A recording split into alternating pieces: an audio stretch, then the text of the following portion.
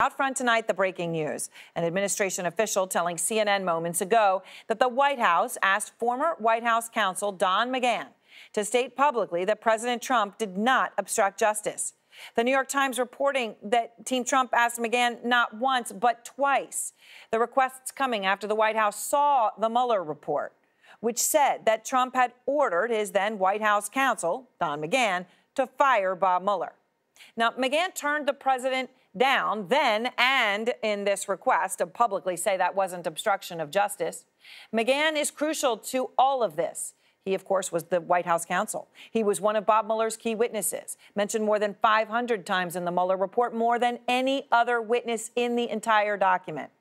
And according to Mueller's reporting, Trump ordered McGahn to fire Mueller, which, of course, is a request the president has publicly denied making. I never told Don McGahn to fire Mueller. If I wanted to fire Mueller, I would have done it myself. Pamela Brown is out front live outside the White House. Pamela, what are you learning this hour? Well, we're learning more about the White House reaction to the episodes laid out in Robert Mueller's report about former White House counsel Don McGahn and the president's request to him to dismiss the special counsel. In fact, we've learned through sources familiar with this matter, Aaron, that the White House reached out to Don McGahn's lawyer, William Burke, asking Burke to ask his client, Don McGahn, to come out and say that the president's directive to fire the special counsel Robert Mueller was not obstruction of justice, and that Don McGahn rebuffed that request. Now, a source familiar with this matter says one of the factors in that was because Bill Barr, the Attorney General, had already come out and said that publicly, not only in that 4-page letter saying that he didn't believe the president obstructed justice, but also in the press conference that he held just before the release of the Mueller report. And so the calculation was made among Don McGahn and his attorney that it wasn't necessary. That was one of the factors, I'm told by a source familiar of why McGahn didn't do it. Now, the White House was aware that Don McGahn had told the special counsel during his more than 30 hours of interviews that McGahn did not believe that the president obstructed justice through his actions. And so it appears, Aaron, that the White House wanted McGahn to then come out and publicly say that to help squelch some of the fallout from the report. But again, McGahn decided not to do that. And also part of the calculation was that the president tweeted directing right at McGahn, as you'll remember, right after the report's release the next day, saying that, asking why people are taking notes and so forth. And so at that point, it really became moot for McGahn to ever come out and make any sort of statement. But it's interesting to note that this is coming out now because, in effect, the White House is getting what it wanted, getting it out there that McGahn had told the special counsel that he didn't believe the president obstructed justice. Joining us to discuss this, the former U.S. Attorney Preet Bharara. He's now a CNN senior legal analyst. He's also the author of the new best-selling book, Doing Justice, A Prosecutor's Thoughts on Crime, Punishment, and the Rule of Law. An excellent new book. Preet, thanks so much for joining us. Let me get your reaction to this new reporting from the Wall Street Journal. In fact, let me read the first 2 sentences, and then we'll discuss. This is from the Wall Street Journal. Within a day of the release of the Mueller report last month, President Trump sought to have former White House counsel Don McGahn declare he didn't consider the president's 2017 directive that he seek Robert Mueller's dismissal to be obstruction of justice, but Mr. McGahn rebuffed the request, according to people familiar with the matter. The second sentence in the article. Mr. Trump has publicly denied asking Mr. McGahn to fire the Russia probe special counsel since the release of the report, in which Mr. Mueller detailed that directive, and a subsequent request by Mr. Trump that Mr. McGahn deny that conversation ever happened. Quote, if I wanted to fire Mueller, I didn't need McGahn to do it. I could have done it myself, Mr. Trump tweeted last month. This is very dramatic. What's your reaction, Preet? So a few reactions. In some ways, it's surprising. Seems like an odd move. Literally within 24 hours of the fairly dramatic and detailed and thorough Mueller report being released. But it's par for the course, not to use a golf metaphor, for President Trump. In fact, in the report itself that talks about in Volume 2, talks about the exchanges between Donald Trump and his lawyer, the White House lawyer, Don McGahn.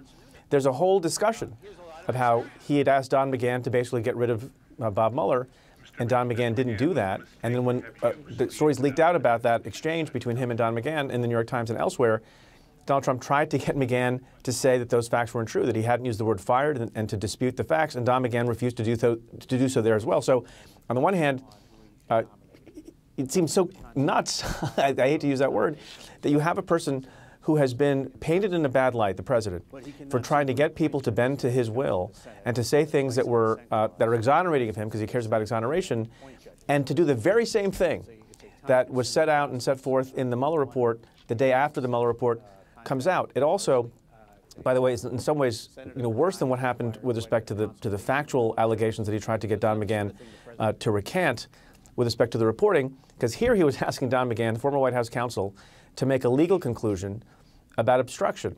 So it's a bad look. I don't know why he went about doing it, and it certainly looks bad that Don McGahn rebuffed him. Now, if you go on to read the article, which I only looked at 90 seconds before I came on air, McGahn's lawyer says a very diplomatic thing, and I know him well, and he's a smart lawyer and maybe the best position to take. He said, look, they didn't take it as a threat, and they thought it was a professional, I don't have the language in front of me, a professional and polite request, seeking to put some kind of gloss on it that it wasn't, something awful and nefarious. But in light of all the other things that have gone on, I think it was a poor move, and I think looks not good. There's more details now coming in from the New York Times, which has not only matched the Wall Street Journal report, but has additional details as well. Let me read a few sentences from the New York Times story that was just posted. White House officials asked at least twice in the past month for the key witness against President Trump in the Mueller report, Donald F. McGahn II, to say publicly that he never believed the president obstructed justice. According to two people briefed on the request, Mr. McGahn, who was the president's first White House counsel, declined. One of the people said his reluctance angered Mr. Trump, who believed Mr. McGahn showed disloyalty by telling investigators for the special counsel, Robert Mueller, about Mr. Trump's attempts to maintain control over the Russia investigation. And Preet, listen to this. This is from the New York Times. The White House made one of the requests to Mr. McGahn's lawyer, William A. Burke, before the Mueller report was released publicly, but after the Justice Department gave a copy to Mr. Trump's lawyers to read. Reading the report, the president's lawyers saw that Mr. Mueller had left out that Mr. McGahn had told investigators that he believed Mr. Trump never obstructed justice. So these are more details, not just once, but twice making that request to McGahn, but twice being rebuffed.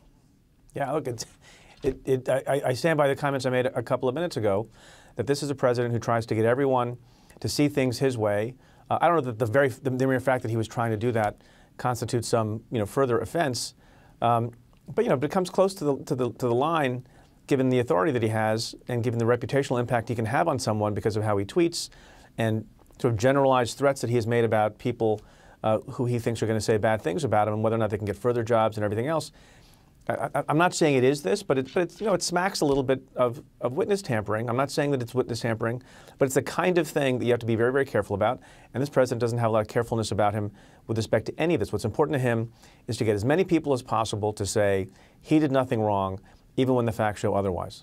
We know from the Mueller report, all 400-plus pages, that the president told McGahn to fire the special counsel, Robert Mueller, and that he didn't fire the special counsel. The president asked McGahn to deny a report that the president told McGahn to fire Mueller. McGahn once again refused.